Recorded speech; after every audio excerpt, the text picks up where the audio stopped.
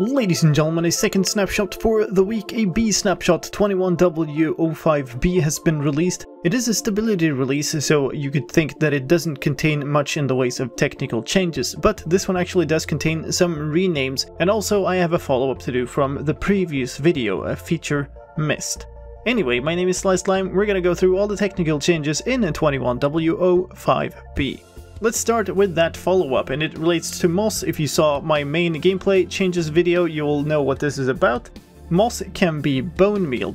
That is related to one of the new block tags in the previous snapshot. The tag in question is called Lush Plants Replaceable, and any block added to that tag can be replaced by a moss block when you bone meal a moss that is on the same Y level and within a certain distance. Now let's talk about Datapacks and those renamed.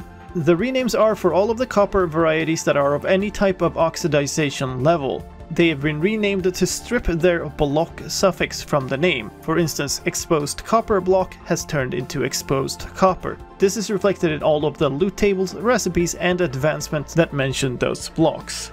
One thing to keep in mind here is that while the copper block and waxed copper block have been renamed to block of copper and waxed block of copper in-game, those are translation changes. The IDs of those blocks are still copper_block and waxed_copper_block.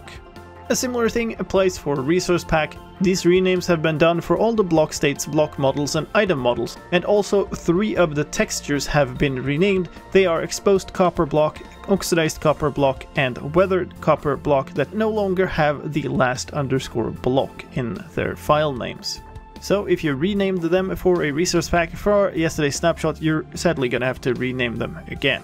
And those were the technical changes for Minecraft Snapshot 21w05b.